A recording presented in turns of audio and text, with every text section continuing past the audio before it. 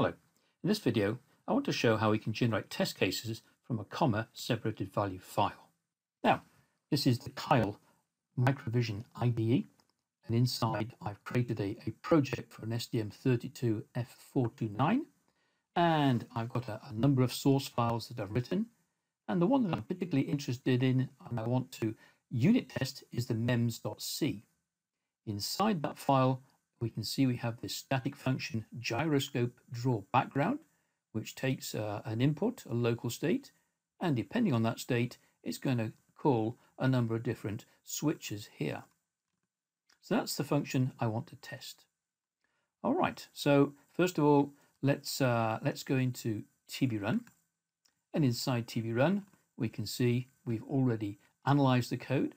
I've created a sequence, and I've isolated the function that I want to test.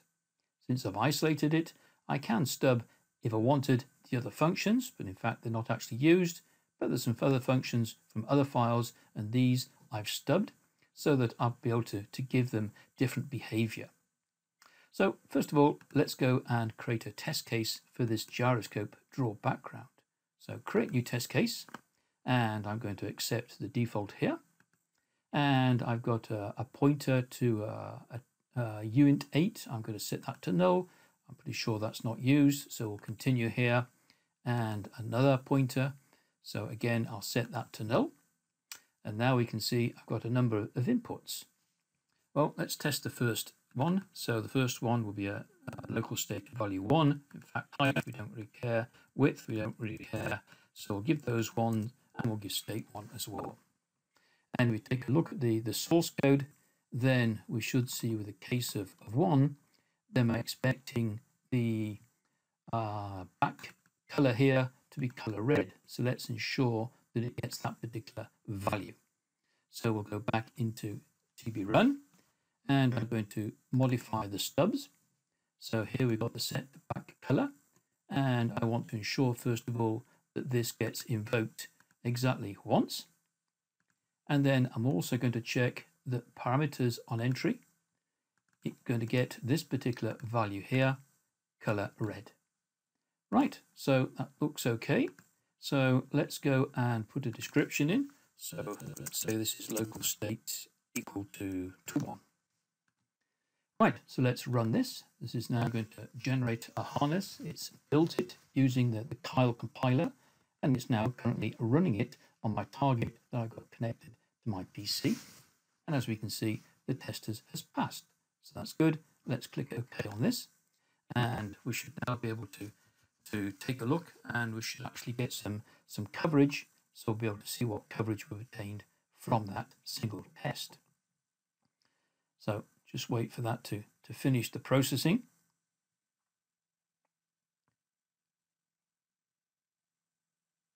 Okay, it's generating a test manager report. And now we should be able to see that we have some coverage. And there we can see we now have coverage.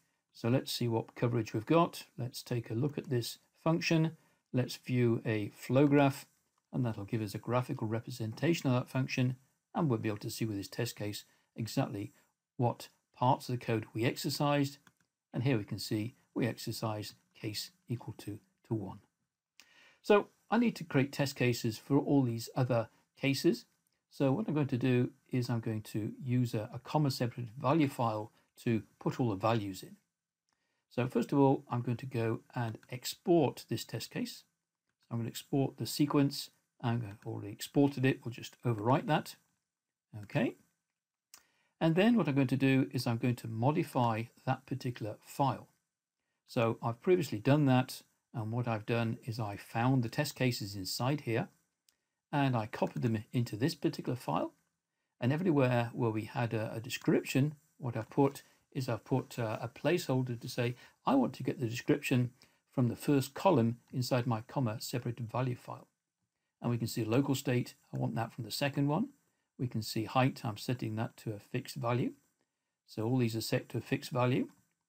And if you come down, we can see we have state. I want to get that from the third column. We've got some stubs here. In this particular case, I want to get the actual color from the 5th column, and the hit count, I want to get that from column 4. So there we have what we call a test case template. And then using Excel, I've created a comma-separated value file. So the first column is the function I want to test. The second is the description. The third is the value of local state. The fourth is the value of state. The fifth is the hit count for the function BSP LCD setback color. And the final one is the actual color. And so here we can see I've entered the values that I'm expecting. So that looks good. Let's now go back into here. And I've got a batch file that's going to basically take the comma separated value file, take the test case template, and it's created a test case file with 10 test cases in there. So now we've got this test case file, I should be able to actually go and execute this. So first of all, let's get rid of this test case. Let's delete it. And now I'm going to go and import the test cases that were created from that batch file. So let's import that. Okay. And there we can see we now have 10 test cases with the appropriate description. And for each time, we can see the appropriate inputs and outputs. And also, if we click on the stubs, we should be able to see that we're checking a particular color here and also the hit count. So that's good. Let's now go and run this. So once more, that's generated a harness. It built it using the Keil compiler, and it's now executing it on the target. We should be able to get the data back from the target. It'll analyze that, and we should see that test cases pass. If they fail, well, we could take a look at the regression port and find out why they failed. So it's quite a few test cases, so it's taking a little bit of time to run. But there we can see, most importantly, all the tests have passed. So with these inputs, there are no outputs, and so that's why we're testing to make sure the stubs are executed or they're not executed. And if they are executed, then we're checking the value that are getting passed to them. So once more, we'll just wait for it to finish analyzing, and then we'll be able to take a look and see, hopefully, we'll have 100% coverage for this particular function. Now we can see that the test has completed, and we've now got 100% statement coverage and branch decision coverage. Let's take a look at one of these test cases, and let's take a look at a regression report. So there we have the regression report, and at the moment I pointed to test case 7, so that's the one we're looking at. We can see the description up here. We can see the inputs. We've got the stub hits here, so we hit all these particular stubs. And we should also be able to check here that the color in this particular case was the color orange. And if you'd like more information, then please don't hesitate to contact us at LDRE. Thank you.